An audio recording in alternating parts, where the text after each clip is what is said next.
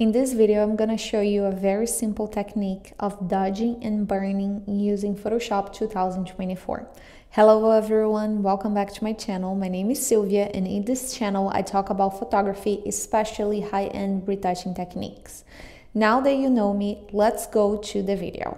In all the photos that I do, the professional and complete retouching, I always use the dodge and burn technique to make not only my client's face even more beautiful, but her body sometimes, and also clothes. So the technique that I'm gonna teach you right now, I use in many things in a photo. What I love about this technique is that first, it's very easy and simple to use, and also I can give more contour to my client's face, adjusting a little bit the lighting on her face. So I can hide what I don't want to show as much, and what I do want to show more, I can make it to pop up.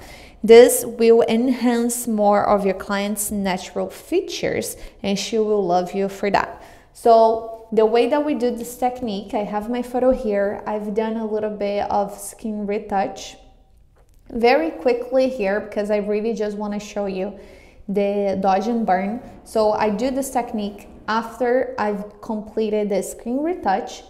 And the way that we're going to use the dodge and burn technique is by creating two layers of curves.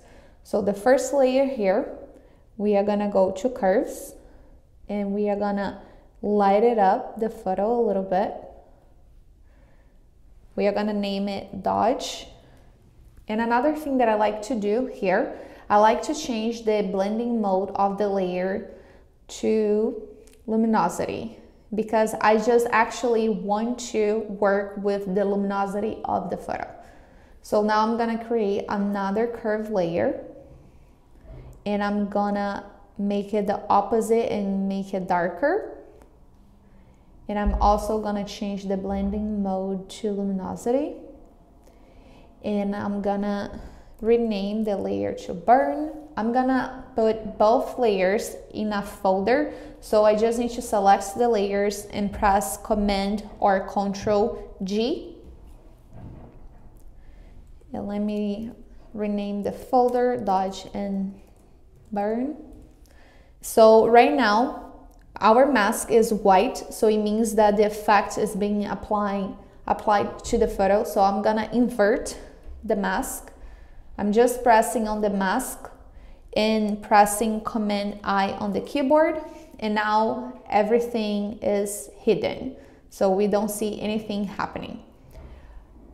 To apply the dodge and burn, now we are gonna go to the brush tool, and I'm gonna start with a really low opacity because I wanna have control of how much of lighting and darkening I wanted to add in the photo. So I'm gonna do like 3%, and I'm gonna have the hardness to 0% because I want the effect to be very soft on the edge. So what I like to do is to work on her contours. So when we are thinking about makeup, let me create another layer, and let me just select a color here. So when we are talking about makeup, we really like to make the face, the client's features to pop up more. And normally what most makeup artists will do is to create contours on her face. So for the contour, I'm gonna be using the color blue, where we would be darkening the photo. So we would be using every part, let me go up with the opacity. Every part that we have the bone structure or lines is where we would be darkening the area. I like sometimes to do around here as well, just to make her chin and jawline to be more defined. Sometimes around here on the head as well. And the parts that we want to light it up, let me select another color, would be more in here. it would be this part here, under the eye, because we don't want to have that raccoon eye. Sometimes here as well, sometimes here.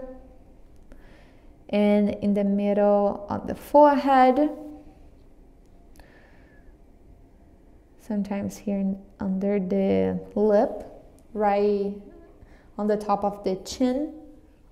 And this is pretty much the basic of what you would do with contouring in the makeup. So that's what we want to simulate when we are doing the dodge and burn as well. We want to kind of just to make the difference between the light and the dark areas on her face to be a little bit more intense, so we can see more contour and on her face, and this will create more volume on her face, and it's just gonna give you a better quality on the photo. So let's go and have our black and white here on the brush. Let's go down the opacity to 3. And I'm gonna start with the dodge. So I'm gonna start in the light areas. As you can see, if I add a layer here that's black and white,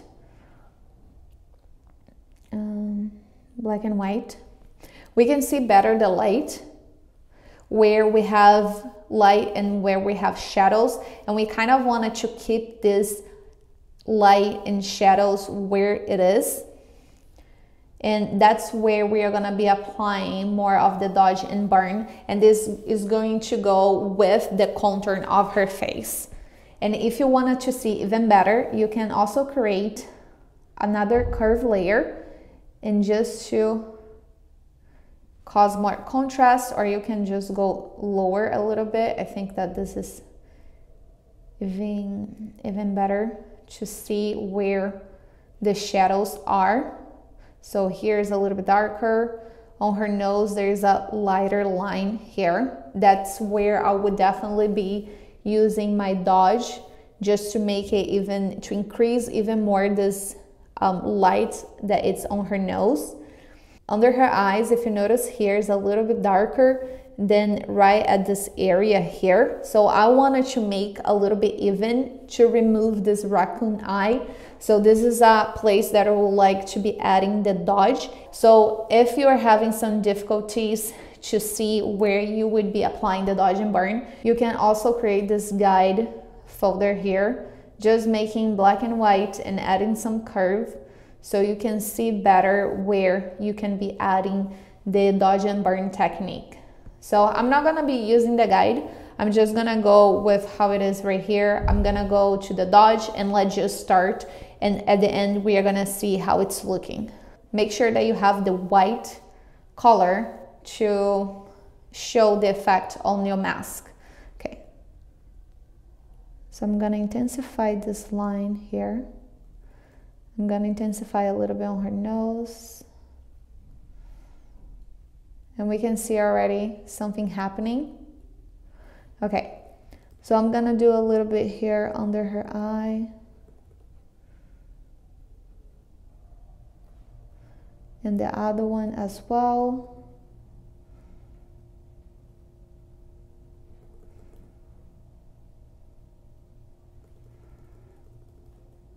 And I'm gonna do over this area here where we will be adding all the makeup.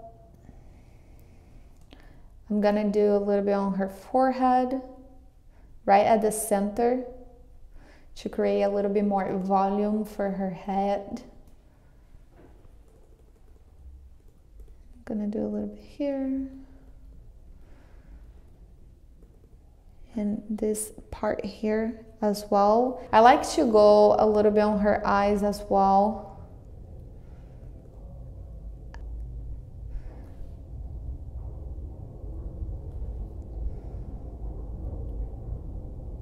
I'm gonna increase the opacity to 5. Okay. Just make her eye pop a little bit more. I'm gonna go here, under her lip. I'm gonna go right in the middle of her lip here.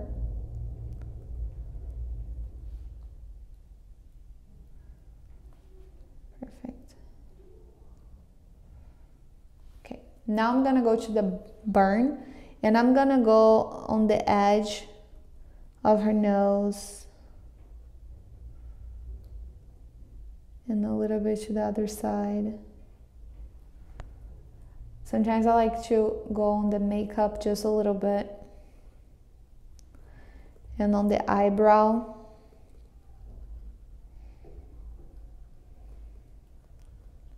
I like to use other techniques to actually do this eye part here and the eyebrow, but with the dodge and burn with the curves, you can definitely work on that as well.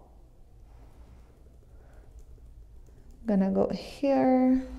Let me get away.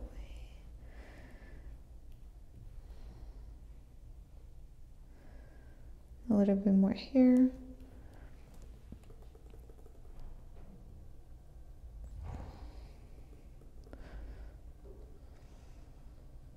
Around her lips.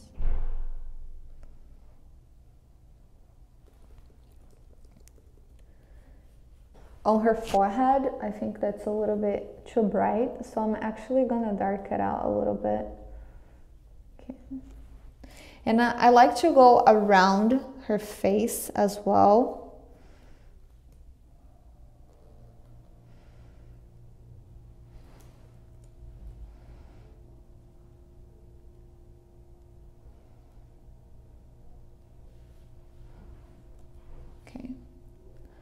So here's the before, here's the after. Before and after. If you think that the effect is not as strong, you can also go up a little bit more with the opacity. I'm gonna make it a little bit stronger so you can see better what the dodge and burn can do.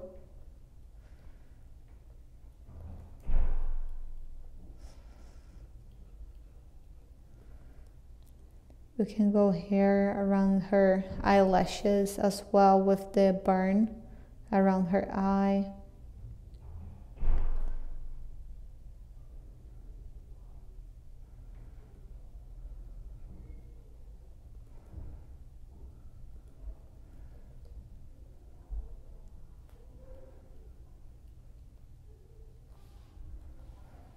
With the dodge, I can go to the close to her eye here and just create a little bit of a light to pop it up a little bit more.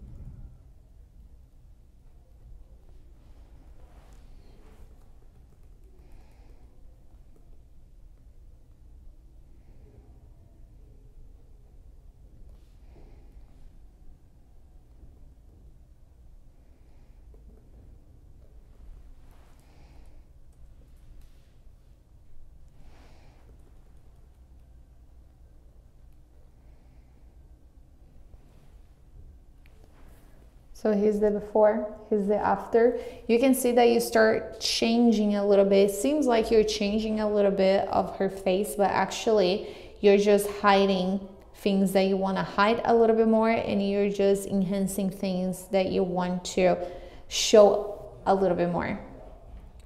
And if you think that is a little bit strong, for me, this is a little bit strong, so I would definitely go down with my opacity. And here's the before, and here's the after. And if we use the guide, we can see all the lightings that we have been changing on her face. Again, we didn't change anything on her structure like using liquefied, but we definitely worked a lot with the light, and we are hiding something and changing a little bit of her face with how we position the light on her face. Okay, so here is before, and here's the after. before and after. So if you like the result, please click the like button, so I know that you liked. Now you know how to easily enhance your client's natural features, making her even more beautiful.